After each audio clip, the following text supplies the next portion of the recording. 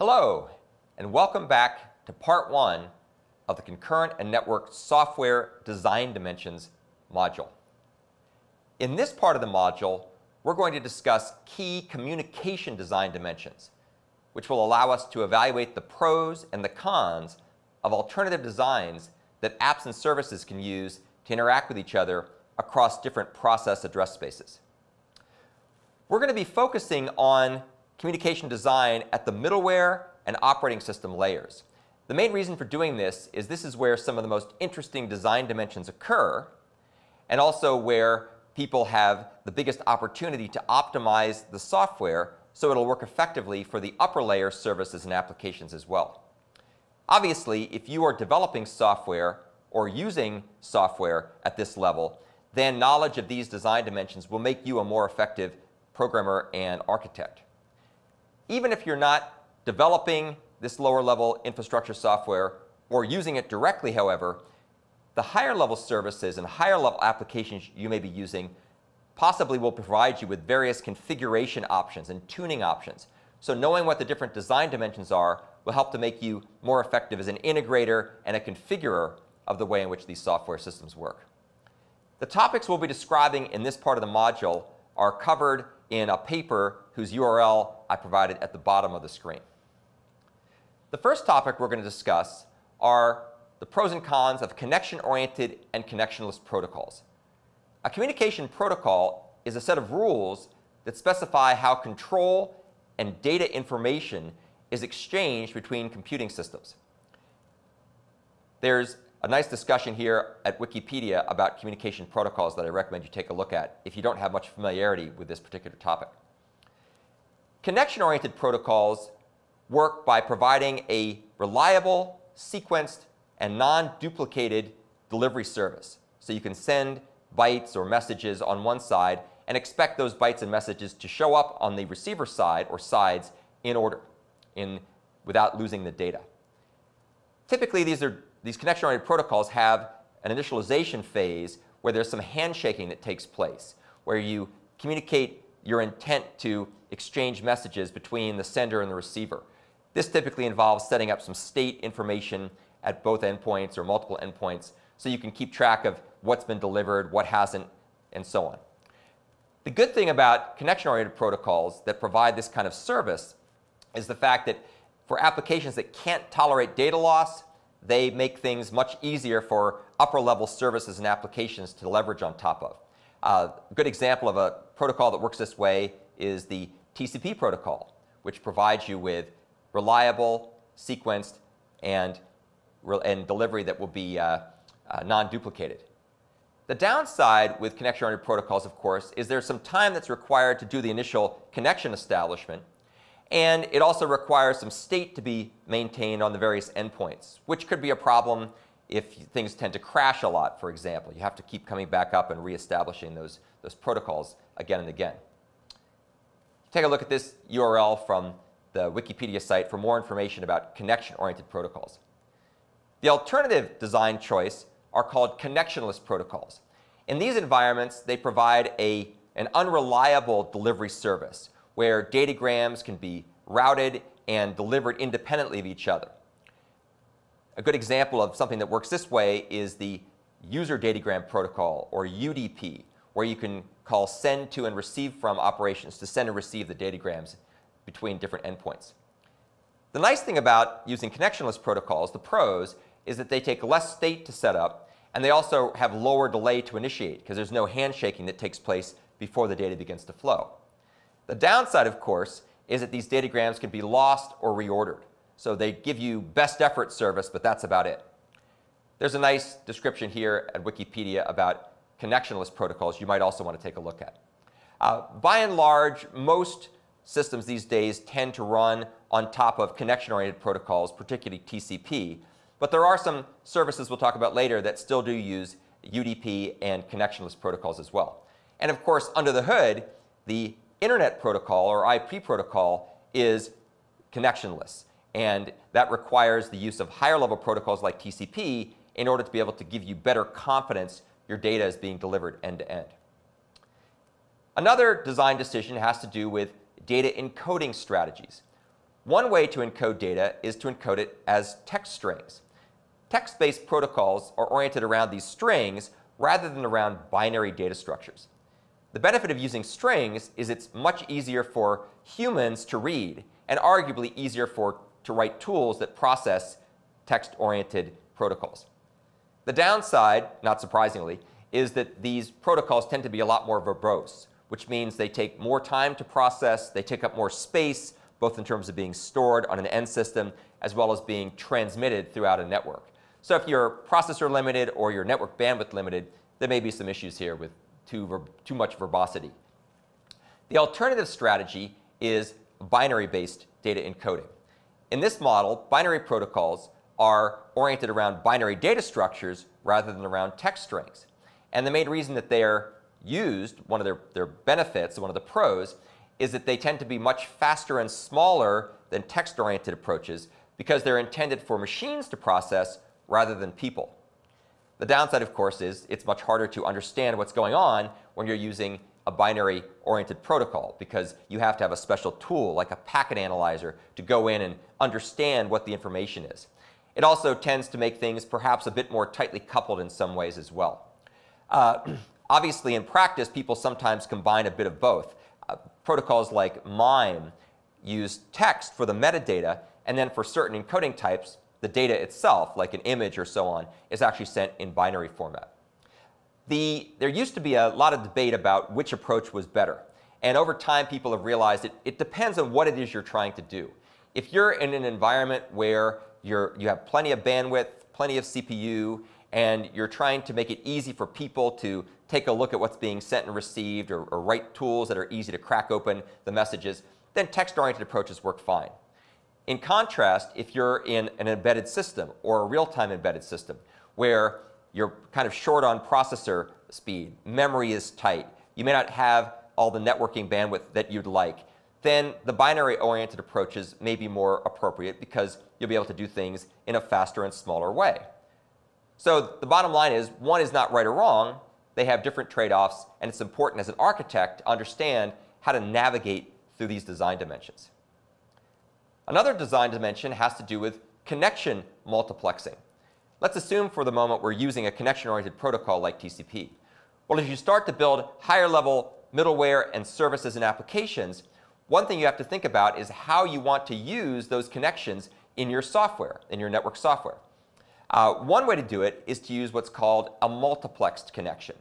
In this approach, all client requests from threads within a process, or perhaps multiple processes on the same machine, pass via a single TCP connection to a server process.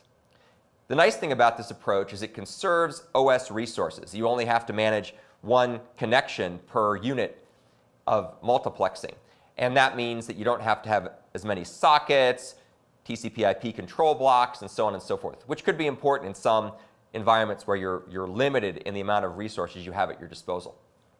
The downside with multiplex connections, however, is that they're harder to implement. It's harder to do multiplexing. They also tend to be less efficient because there's more overhead to manage the protocol for accessing that shared connection, that shared pipe. And they also have a tendency to be less deterministic because you're funneling or multiplexing together multiple streams of communication that may in fact run at different priorities at higher layers in the application or middleware. So the alternative approach is something called non-multiplex connections. In this way of doing things, each client has its own connection to communicate with a peer service. For example, each thread might have its own connection. You may, in fact, in some cases, have a pool of connections that are used to communicate. But the basic idea here is that this allows you some benefits, such as the ability to have finer level control over end-to-end priorities. You can make sure that the thread priority on the sender side matches up with the networking connection priority, going all the way to the threads on the receiver side. And you can also sometimes get by with less synchronization overhead at the operating system, middleware, and higher level application services by using non-multiplex connections. The downside with this approach, it tends not to scale quite as well because you're using more operating system resources. And you may also end up with situations where you simply run out of those resources, things like number of sockets, may not scale, or amount of memory that's used to allocate may not scale. Clearly, over time, as we have bigger and faster machines, these kinds of issues become less and less problematic. But there was a time when the choice between multiplexed and non-multiplexed connection strategies was very important. We wrote a paper a number of years ago that compared and contrasted multiplexed and non-multiplexed connection strategies to see how they behaved in an environment for distributed real-time and embedded systems and middleware. Another design dimension has to do with synchronous versus asynchronous exchange of messages. Synchronous message exchange is one approach where the sender and receiver run in a stop and wait mode. In other words, synchronous lockstep. The sender sends a request, and the request thread blocks until the receiver sends back a response. The nice thing about this approach is it's fairly intuitive for people who want to have their networked applications and network services look and feel pretty much like you're making local function calls or local procedure or method calls, because it's a stop and wait interaction, just like when you make a method call in a standalone system in the same address space. The downside, of course, is that this approach, this synchronous approach, doesn't really take full advantage of the inherent parallelism in the networking and the operating systems and the hardware, where really things are in fact going in parallel, but you're kind of stuck in this lockstep, wait and stop request response model. So an alternative way of structuring your software is to use asynchronous message exchange. In this model, senders can send out requests without waiting for receivers to respond back before they continue to send out more requests. The benefit here, of course, is it's possible to leverage the inherent parallelism in the network and systems much more effectively. You can have overlapping between sending and receiving of messages. And even if you only have one thread of control or two threads of control, you still may be able to get better parallelism and better throughput through the overall system by using an asynchronous approach. Some of the cons: this approach is a little harder to program often because of the separation in time and space between the sending and the receiving of these messages asynchronously. And of course, it also requires some sort of protocol, either at the application level or in the middleware, to detect lost or failed requests and perhaps resend them later. If you play your cards right, however, and you build the appropriate layers of middleware, you can do a very nice job of encapsulating some of these challenges with asynchronous message exchange. There's a couple of papers on my website that talk about how Corba defines an asynchronous method invocation model that does a really nice job of hiding a lot of the complexities of asynchrony while still being able to improve performance and scalability effectively. Yet another dimension has to do with message passing versus shared memory.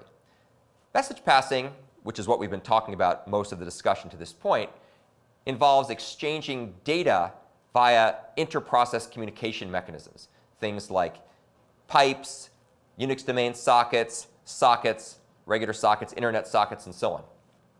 The good thing about using the message-oriented exchange approach is that both local and remote communication looks and feels more or less the same.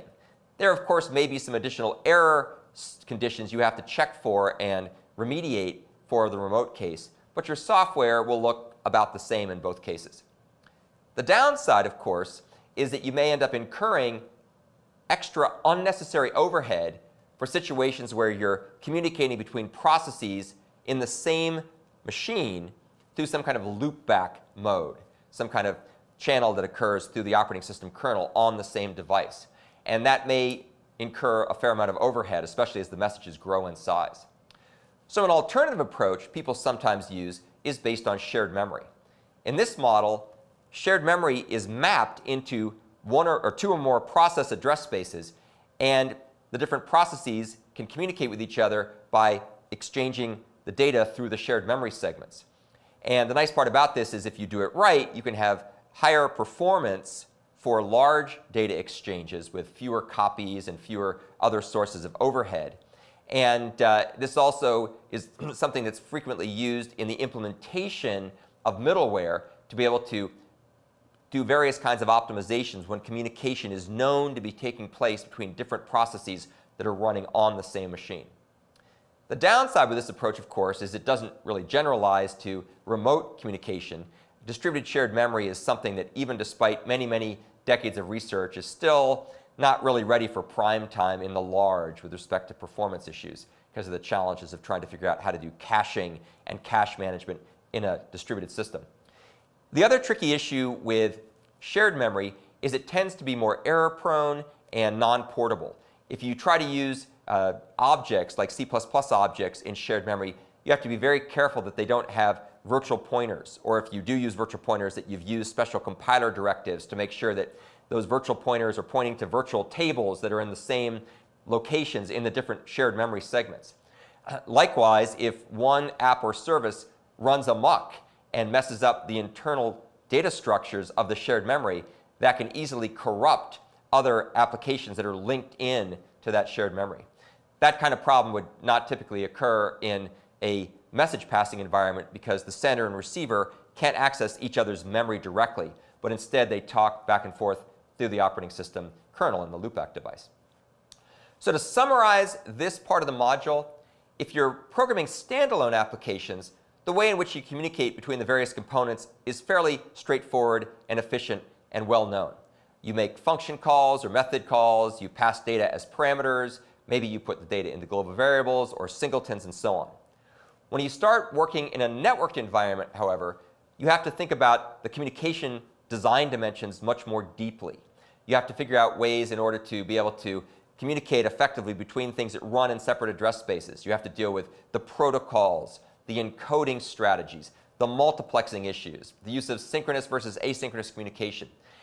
These kinds of issues require some additional thought, and either you'll have to confront those design dimensions directly in your software if you're programming to the lower layers in the stack, or you'll be leveraging middleware where the middleware architects and developers thought those issues through on your behalf, and either they've come up with a solution that works for your use case, or hopefully they provided you with various knobs to turn in order to ensure you get the appropriate quality and performance you've come to expect.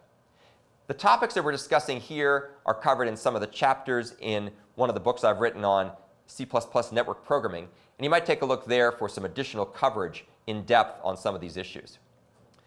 Not surprisingly, there's lots of patterns lurking in these various design dimensions, and as we get into later parts of the course, we'll cover those patterns in much more detail.